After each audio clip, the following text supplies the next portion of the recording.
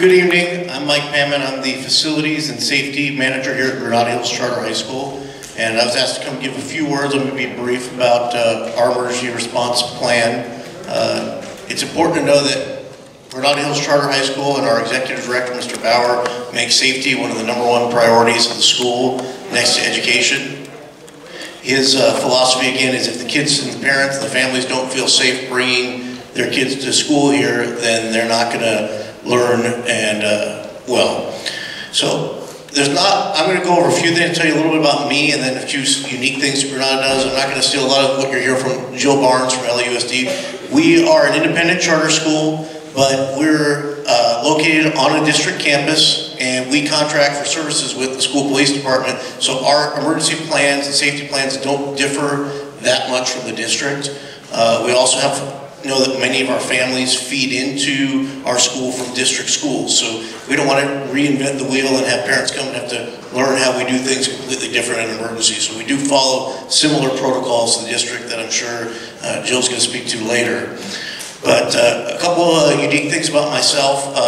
As a safety manager, one of my priorities is to be the emergency manager for the campus, make sure that we're prepared. We prepare for all hazards, whether it's man-made, whether it's Mother Nature or other. We prepare for our daily emergencies, and I make sure we have our drills scheduled, and we do a couple unique things with drills, particularly for the lockdown scenario. I know we're talking a lot about natural disasters today. One of the unique things Granada does, and that I don't think a lot of schools do, and Jill can correct me if I'm wrong, we do a lot of out-of-classroom lockdown drills where our students are not in class. Students from the age of elementary school are prepared for fire drills, evacuating. They're prepared for a lockdown when they're in the classroom, teachers shut their doors, something bad's happening, and keep the kids inside.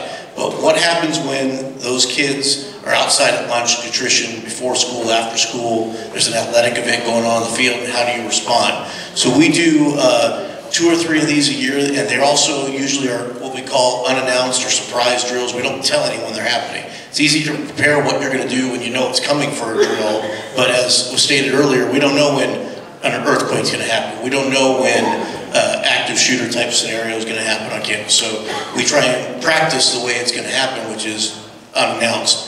And so, again, with our large campus of close to 5,000 students now, if it's lunchtime and we have to lock down the campus, we can get all of our students safely into a building structure room locked within about 3 to 4 minutes, which is pretty amazing based on the size of the campus and the population.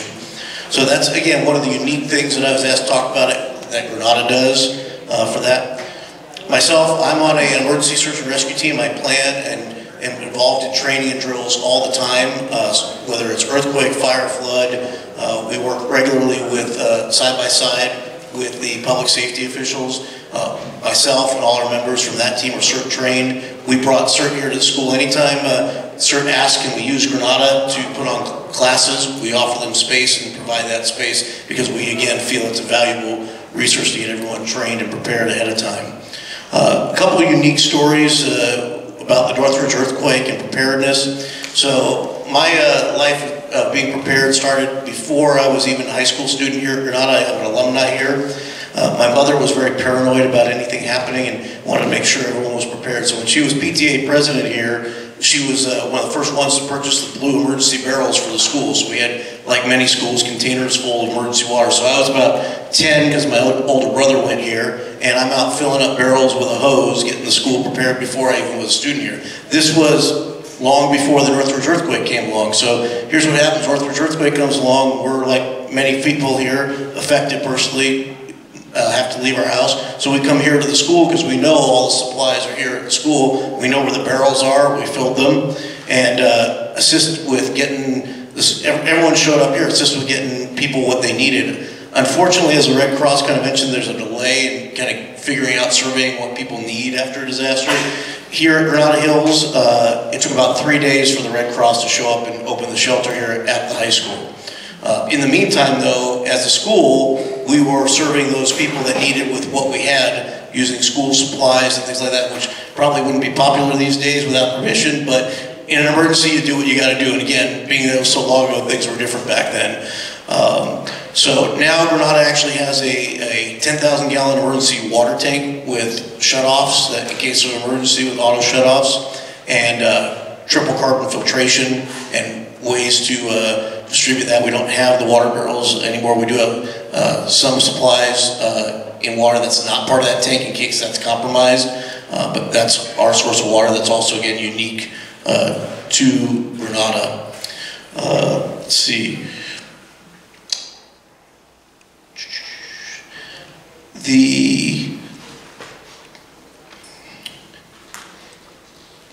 Okay, so again, going back to another, with the earthquake that happened here in 94th, we were very fortunate that our campus was not as heavily damaged as what you guys saw in the Kennedy High School, but the worst damage is right here where you were sitting.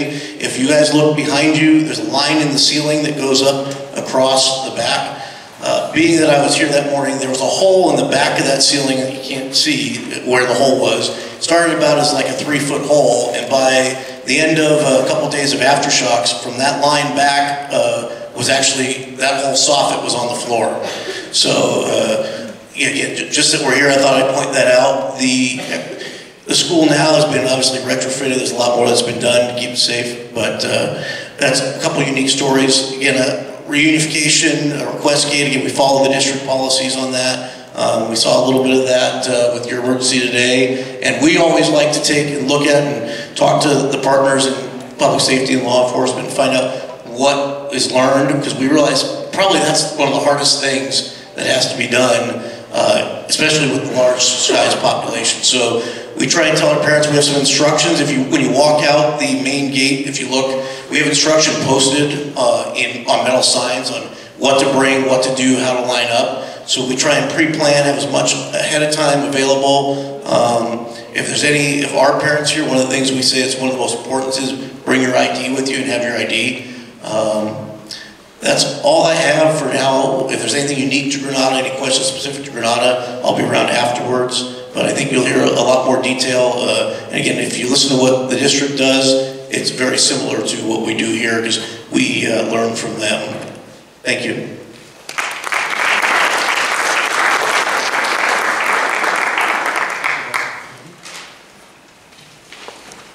I also want to thank Mike for having his staff set up this entire event, the tables, the microphones. Thank you, thank you. So since everybody's telling earthquake stories, I have my own. Now I was around for the 71 earthquake, and let me tell you, it thrashed our house. But I didn't mind because it was the only time the rest of the house looked like my room. Special guest,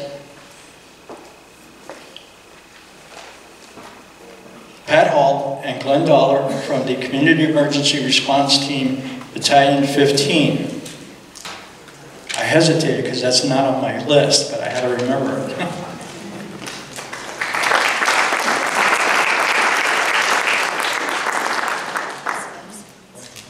Thank you. Good evening. Good evening. And welcome, and thank you all for coming. Let's hope this is all worth your time. So my name is Glenn Dollar, and with me is Pat Hall, and we're the CERT Battalion 15 coordinators. So before I get into the talk, just a real brief overview of the structure. CERT follows the same structure as the LA Fire Department. Geographically, we're broken into 4 bureaus. The Valley Bureau, which of course where we're at, West, South, and Central. The Valley Bureau is the largest bureau. It's broken down into, thank you, 5 battalions. And we're Battalion 15, which covers Northridge, Chatsworth, Porter Ranch, and Granada Hills. So here we are, Battalion 15. We'll skip over some of what we've heard already tonight. First slide, Pat, if you would please. So what is CERT? I'm going to go ahead and start talking. I know we're short on time. What is CERT? It's the Community Emergency Response Team. We are a volunteer organization. We provide free training to the residents of Los Angeles to teach them how to protect themselves, their family, and their neighbors in case of emergency or disaster. The training is actually provided by the Los Angeles Fire Department, and we'll talk more tonight about that training. CERT was developed by the Los Angeles Fire Department actually back in 1985. They went to Mexico City after that event. There was a big earthquake in '85 in Mexico. They went to Japan, who had been doing a lot of preparedness, was way ahead of the United States at that time. And based on what they learned in those two events, they put together the CERT program, among other things. Since then, it has expanded nationwide. It's in every state. It's also in about 5 other countries around the world, and we keep growing. That first year in '86, I think they trained 30 people. Now, on average, we're training 500 to 800 people a year. We operate under the direction of the fire department, so they are our sponsor. We report to them, and our primary goal is to provide support until the professionals arrive. So again, first and foremost, we promote and teach emergency preparedness. Like I said, the LA Fire Department and CERT put on a 7-week class that teaches people how to be prepared. We help neighbors and the community in case of emergencies. And while so far we've been talking about major disasters, earthquakes, there are many emergencies that we help with. As you see here, we helped with the Chatsworth train crash. We've helped with a number of the fires, both going backwards and this the creek fire, the Skirball fire. We were out there. Now, we're not trained firefighters. We're not on the lines helping fight the fire. But what we are doing is helping feed the firemen. We're doing fire patrol. We're doing what we call hydration. So that firemen don't have to take that job on as well. They can focus on fighting the fire, and then when they take a break, they have a hot meal, they have cold water, and whatever else they need, we're there to help out. And also I wanted to mention with the winds that have been happening a lot, you see the wires go down, and you typically see shortly after it happens that there's 2 or 3 fire trucks and probably 6, 7 people standing there waiting for DWP to actually handle the wires down. So we as volunteers then go out, that's another type of call out that we do, and we sit there and wait for the DWP. And you get the biggest smiles you've ever seen from a firefighter because you're there to relieve them, and they can actually go back and do what they do. Okay. Let's go ahead and just skip the next slide. So, when disaster strikes, like I said, so far we've been talking about the earthquake, but there are any number of disasters or emergencies. The most common emergency in Los Angeles is a house fire. The Red Cross responds to 8 house fires per day on average. And what that means is people now have lost their house, they have no place to live, and the Red Cross is out there trying to help them get a hotel room or a place to stay that night. That's just the ones that the Red Cross is called out to. You can imagine how many events the fire department responds to every day. About 80% of those events are medical emergencies. When a fire strikes, anybody have any idea how long you should dig yourself to get out of your house? 2 weeks. No. When a fire strikes, how long do you have to get out of your house? I don't know. 20 seconds? Excuse me? Somebody leave their clothes. Yeah, I don't need them. Those yours? Okay, sorry. 20 seconds. Roughly 2 minutes. Okay, roughly 2 minutes. So we talk about having that bag ready, that go bag, if you will, or bug out bag they call it, or emergency bag. You need to have it ready because in 2 minutes, you don't have time to grab those documents, grab a pair of clothes,